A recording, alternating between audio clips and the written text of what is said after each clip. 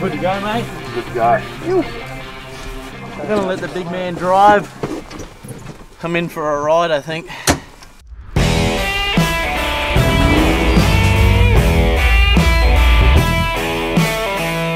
Safety first, guys.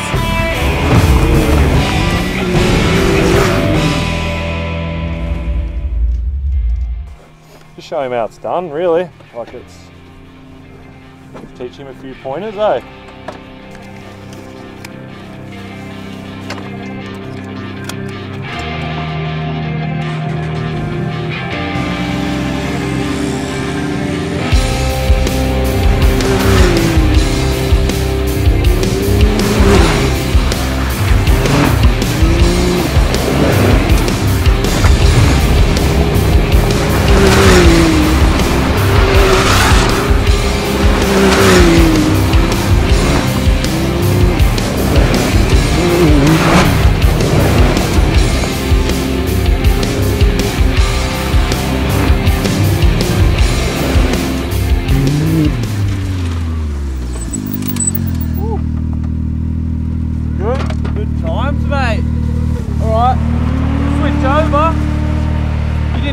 Bad, but I'll give you a B. Scared for my life, mate. Yeah, guy's loose and out of control. We'll see what he can come up with. I don't have much confidence in it, but we'll see what happens anyway. This bloke's got no idea. Oh, this side feels way better already.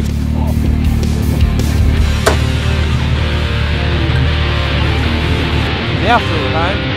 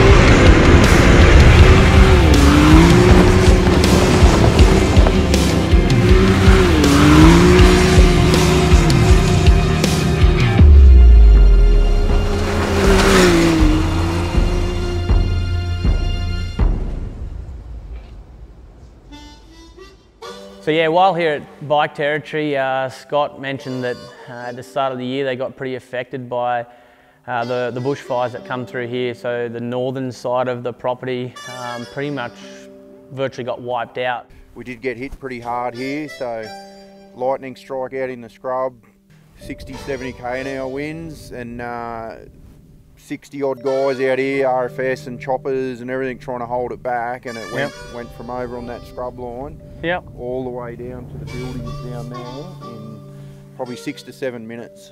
So wow, yeah, just total devastation. It's really hard to explain to people when a fire does go nuts. There's no control, like Mother Nature. Like even out here, everything went bad and you can't hear anything, can't see anything. It's hard to breathe and you're trying to make sure everyone's safe, but just for a minute there, it was totally out of control. And we didn't know whether our houses and stuff were still there. We did not know that until we came around the edge of the fire and got everyone out. Very glad you guys kept safe and you kept all your stock, and it's devastating to all the work and hard work that goes in afterwards to rebuild and get there. We were listening to what you were doing at Dakar while all this was going on. That's it's would be nothing like fighting a fire, that's for sure. It's definitely a different fight, that's for sure. But yeah, glad these rains have come. Definitely made a lot of fun in these Can-Ams for us. But you guys need it for the feed, so it's good to see.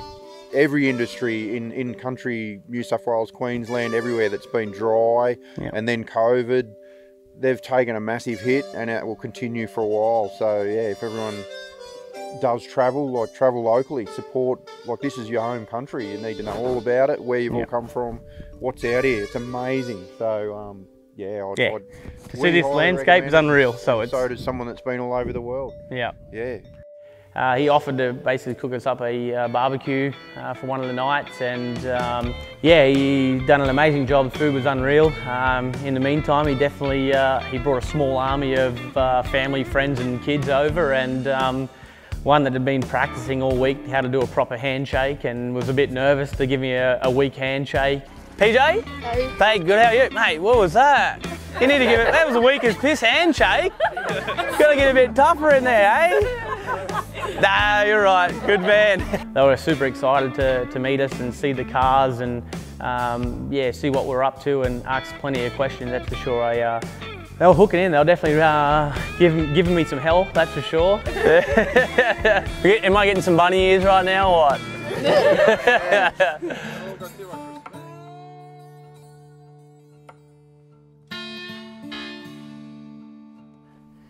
Benny's left me, I'm a lone wolf at the moment, so just getting the old fire stoked up a bit. I've got another mate, Matty, coming out now, and I've got 10,000 acres here to play. I think we've only covered probably about 5% of it at the moment, so we've still got a lot more to go and explore, and we organised with another friend, Matty Baker, from the Explore Life. Boy, Matty's cruising in. Yeah, he's just a good guy. He's just a country bloke that likes to go out and take his four-wheel drive out exploring and seeing, like I say, what Australia has to offer. Yo, hey brother. Oh mate, you've come to the mud playground. You've got the wrong footwear. Yeah, I think you've got the wrong footwear right now at the moment, and we don't wear jeans in these things.